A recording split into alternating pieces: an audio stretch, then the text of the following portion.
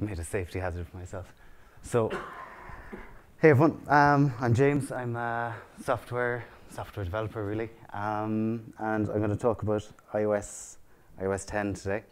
Give you a swift introduction to it. It's a very funny Apple joke. So today, I'm not going to go too much into the details of the code behind things because we'll be here forever. But I will go through just the main features, like SiriKit was one of the changes made in iOS 10. It's open to third-party developers now.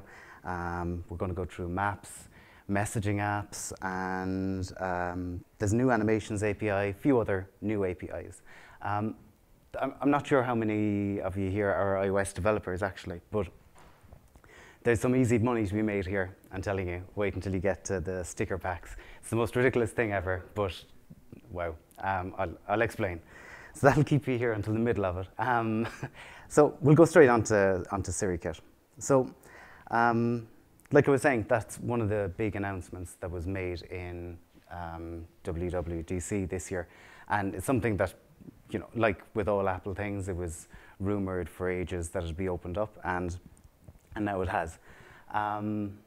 So, you know, there's an example screen of how it would look with Lyft. We'll go back to that in a second, because, you know, ride sharing is awesome. So, for SiriKit, there's a bit of a limitation. So this is Apple, so you're used to limitations here. And there's only 8 domains that are allowed to use SiriKit. So if you have a messaging app or a payments app, photo app, or a ride booking app, then you can have Siri invoke your app. If you have a productivity app or something else, you're just out of luck. So that's the way it always has been with Apple. I'm sure they'll open things up later. But actually, you'll see later why they mightn't. In the examples that so up until now, any example we've seen of Siri, it seemed a little magical, but it's because it calls Apple native apps, it's not really magic. Apple can hardwire everything in the background. But the cool thing here is in the WWDC keynote, when they were showing the example of WeChat, a chat application, they were able to, you know, any number of phrases could get you to get Siri, to text a message. So it's just different variations around language. So you don't have to be too strict like you might be with some speech recognition things. So it's cool that it does that much. And you know, the key word here is always WeChat, the name of the app. But there is a lot more work that you need to do. I'm just going to talk a little bit about that.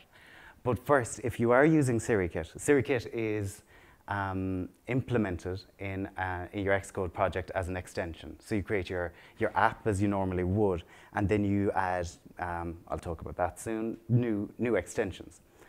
And so they've had extensions since iOS 8, I think, when they had Today extensions that would show up on your home screen.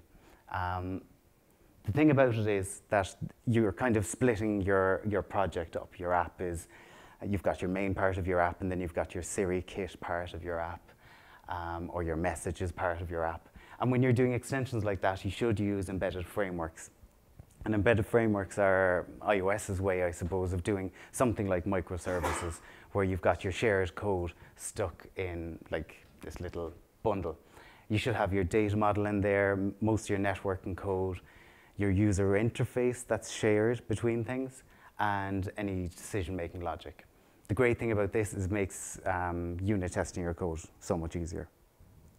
So if you're using Xcode, actually there's a pile of new extensions in Xcode now. And when you're dealing with SiriKit, you want to create a new target. So you go file new target, and then you pick intense extension. And what that will do, sorry, all my slides will move now maybe. Yeah, what that'll do is create 2 things. So you've got your intense extension with an intent handler. I'm sure you can't read this, I should have zoomed it. And you've got your extension UI, which has a storyboard, which is this thing here, and a view controller. So if you're familiar with iOS development, anytime that you create an app and you're building user interfaces, you use the storyboard for this. And if you've got a little section in Siri that is representing your user interface in a different way, more than text, then you'll be dealing with it in here. And the handler then, the intent handler, is what does all the real hard work. You need to also do something to enable Siri for your app. So there's a new permission that you'll be familiar with pretty soon, which will ask you if it's okay that that your app is going to be. Oh, sorry, it's going to ask you if it's okay that your app, the app you're using, is going to be using the microphone. And to do this, you fill in a usage description in your info.plist, and you make a call to request Siri authorization.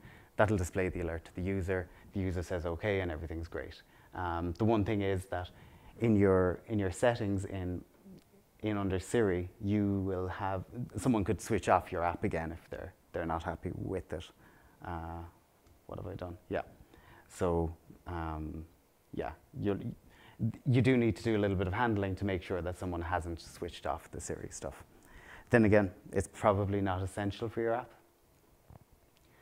So a little bit about intents here. And this is the business logic that deals with your Siri requests. You've got an intent handler, and that inherits from IN extension.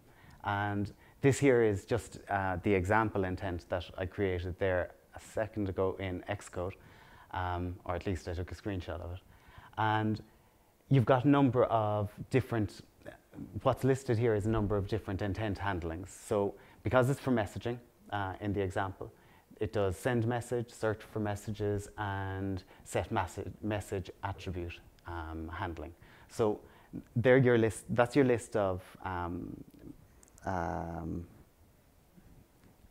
handlers, the intents and the response that you can have for each thing in messaging. And for all of those 8 domains that I discussed earlier, they're all listed out very neatly in the iOS developer documentation. There's also some other things. So we've talked there about how Siri can recognize certain words, and it uses your app as a keyword. You can also create custom vocabularies for your application so that it'll recognize other words that might be related. So that's the code side of things. Back in your info.plist, which is a properties file that's associated with your extension, you need to also list those intents there. You list your supported intents. That way Siri knows what you can do, and you can restrict some of the intents when you're locked. So when the phone is locked, at least. If you, for example, it's actually very, I didn't mean that joke, but it's fantastic. So you don't want to send a message when your phone is locked, for example. Then you'd add that into that array. So,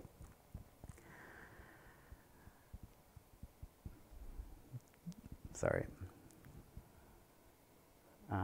Right. The way everything works in the background is that there's a 3-step process of resolve, confirm, and handle. So that's the architecture diagram from Apple, which is great.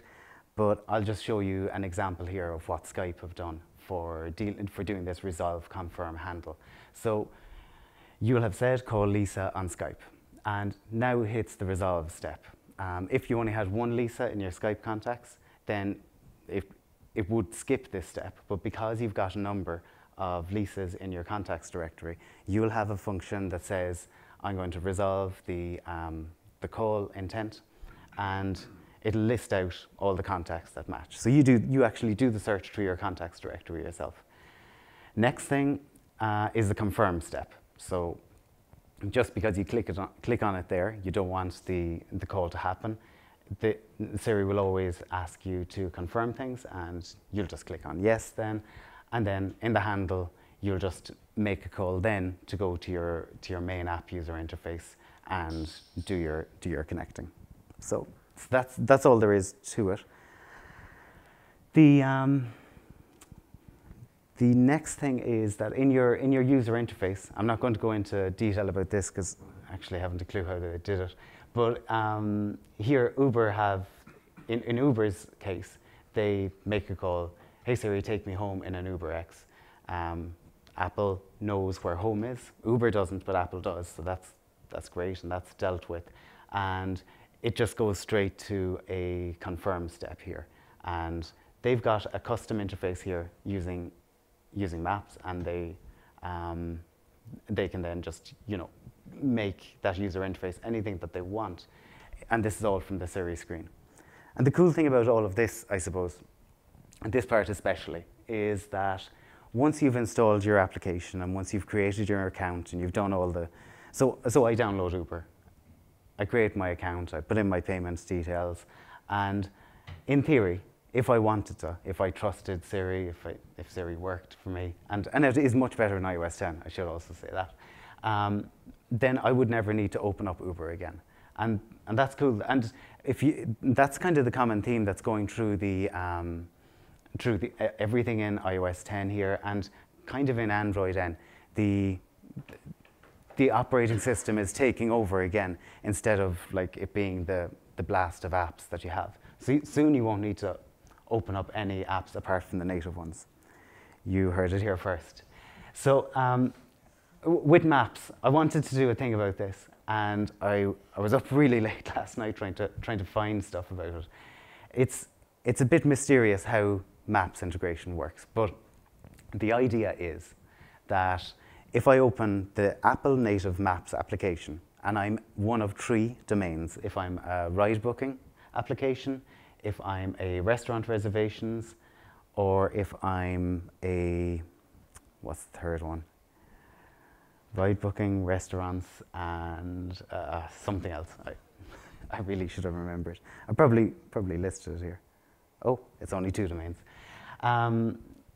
Then, for the ride booking example, if it picked up my location and if I had Uber installed, then all the Ubers that are near me could show up here, and I could book them from the Maps application, not from Siri. And here in this example, it's for OpenTable, and this was in the keynote as well, where they showed that this restaurant that is on OpenTable, you could book the table or get directions to it. The directions part is from Apple Maps. The book a table is from OpenTable. Apparently, this is done by having your Siri intent, and the fact that you have your Siri intent UI handler for a ride booking or a restaurant application means that this will happen. But I haven't had a chance to play with it. The documentation's really sparse, but it is a big headline that they had. So I'm sorry, I'm not able to talk more about that. In return, though, we're coming up to the bit that you're going to be millionaires. So first, we'll talk about iMessage apps. So like Facebook earlier on this year, they added in chatbots into Facebook Messenger. Every other messaging application that's out there has kind of been overtaking Apple's native iMessage, and this iOS 10 is their attempt to get back in the game. So there's 2 parts to it. There's apps, which are more complicated things, and then there's sticker packs, which will make you smile. So first, this is what the App Store looks like, or yeah, it is actually what the App Store looks like. So you see, in iMessage, you're going to be able to, so you've got your App Store on your phone. That's separate. If you open up iMessage, there'll be a little icon that you can click on to go to the iMessage App Store. And in there, you'll see all of these options. Here's OpenTable again. There's apps for sharing GIFs, apps for sharing budgets, and there's loads of sticker apps as well. So there's two kind of things that you can do here. You can create a standalone app. You could decide, I'm going to create an app for within iMessage, and it's not going to do anything else. It's not going to be a normal app on my phone. So if you're doing that, you're creating a new iMessage application. Alternatively, you could be extending an existing app, which makes more sense. And in this case, you just create a new, so you go File, New Target, iMessage extension, and then you've got a message extension here. It has a view controller and a storyboard as well, so that you can create your custom user interface. Again, you should use embedded frameworks so that you don't have a mess of code. The embedded framework would be along here, and both the application and the extension would be using it. So you can create a custom interface. That's just the default one, says hello world. Not much to say about that. And the Messages app view controller inherits from the UI view controller. You could do all these things like tracking your messages with did receive, did start sending, did cancel sending. There's a pile of different methods in there. There's also, so you've got the MS message class, and that allows you to create interactive messages that'll contain your app data. So your app data here in this case could be sharing a reservation or making a payment. It would go, you put that inside the message. Then you can also, so the conversation then is just the entire conversation. Obvious enough. It's good, excellent object naming from Apple there. So here's an example. Will it play? I think it will play. And this is battle ships. So what happens here is that one person sets up the game, says where their ships are, they send it to the other person guesses where the ships are, interacting with the message, and then it'll display the result of the game. So this is that happening. So placing the ships, sending the message, and then this person clicks on the message, tries to guess where the ships are. They found them, and that's it. It sends the message back to John. So it's pretty cool. Like, these are things that we've seen in the past in Yahoo Messenger, like on the desktop, and you know, there's chess games and all of these that you'll see on the App Store later on. So that's the apps.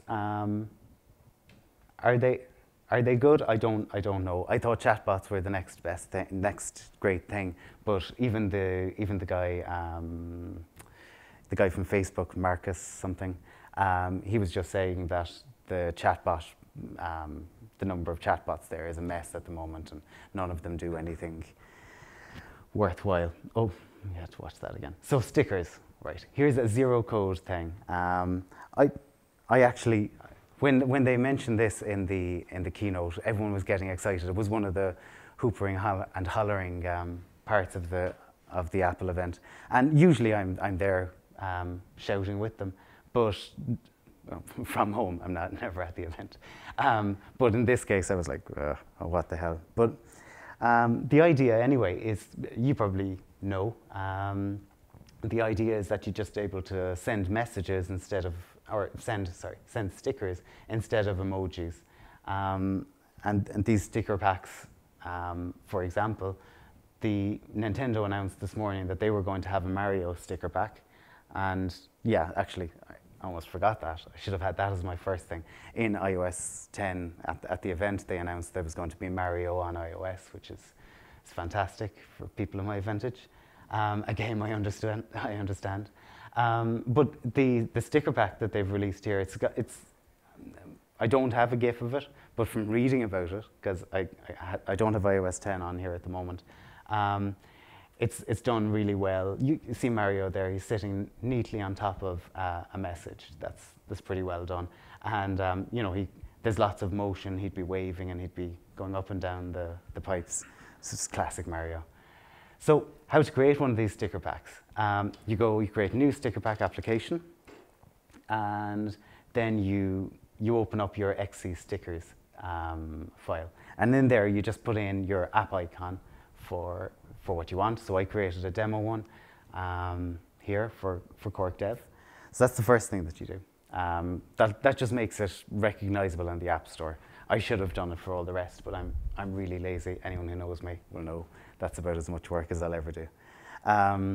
So then you go and you drag in your stickers onto onto the section for the sticker pack. So I just got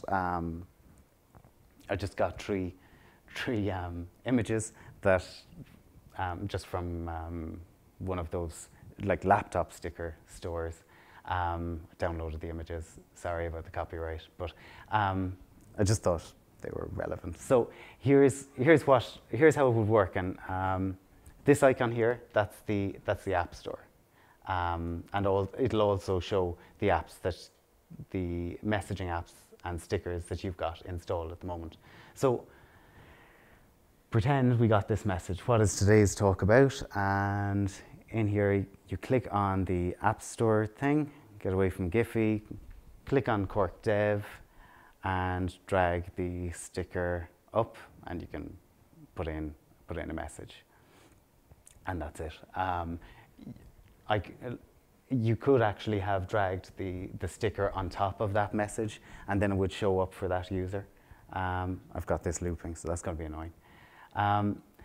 So why would you do any of this? I was like, I read this headline. It's from April this year. Apparently, Line, this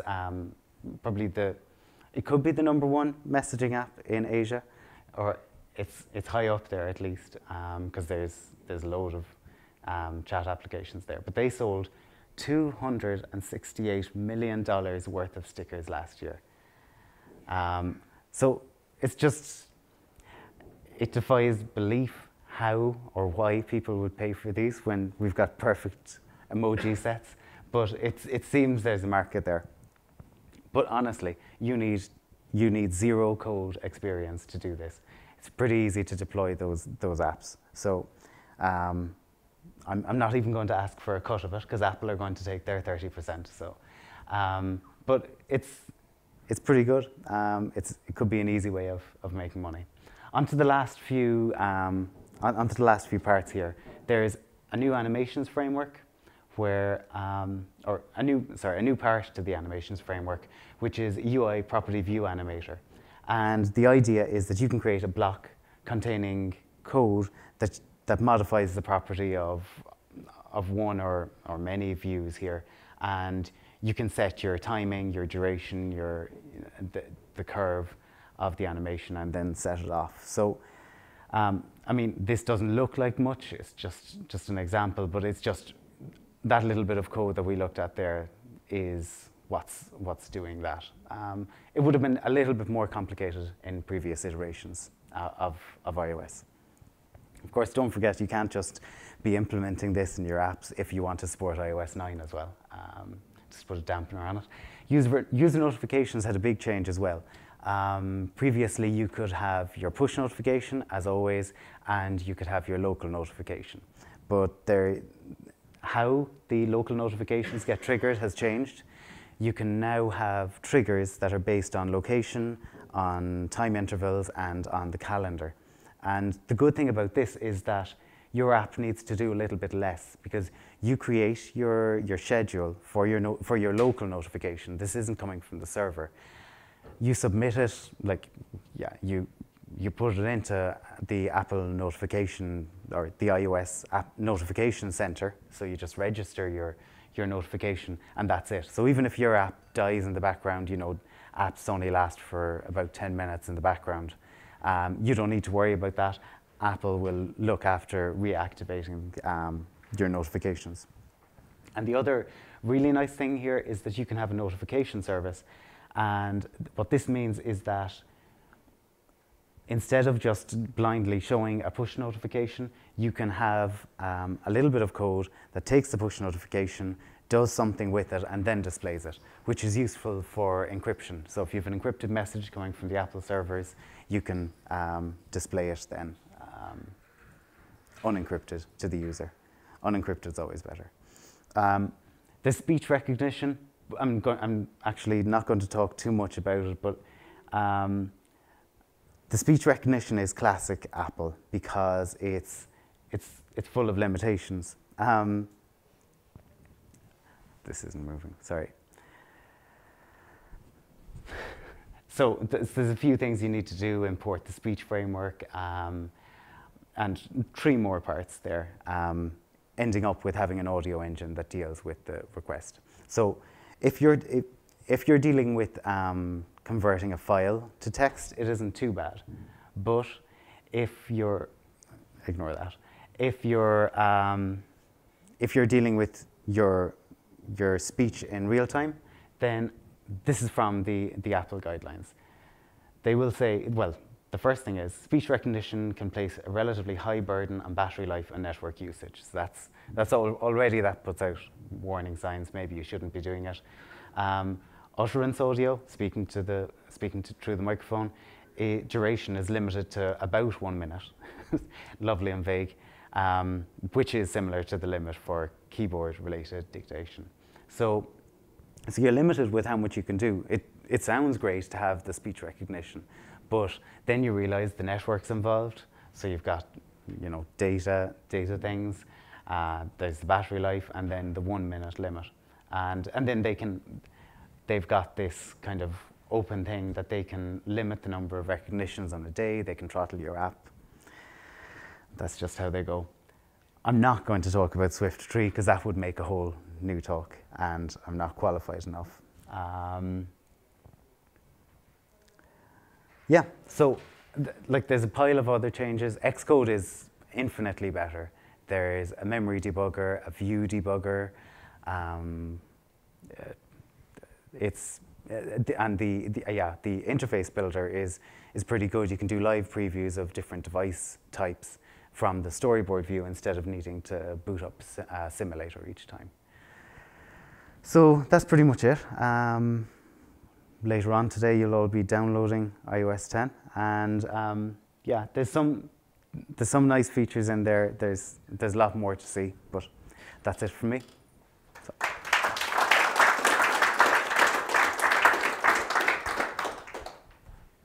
Anybody other questions for James?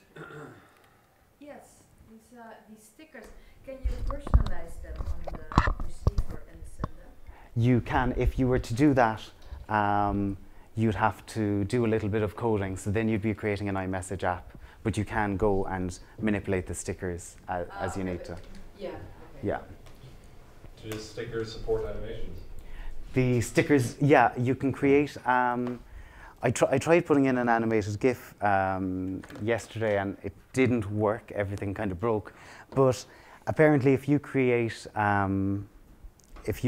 your stickers with motion, which I think is Final Cut renamed, then you'll be able to do the animation. And again, if you do the app stuff, you can go and you can manipulate the message through code, or sorry, the sticker through code. And the iMessage stuff, do you think it would be better to have that as a separate thing because of the whole submission process, or would it be better to be bundled in and have to go through one funnel? I'd probably bundle it. I'd bundle it, and I'd say Apple would probably. They'd probably prefer you bundle it as well. Prefer that it's bundled, yeah.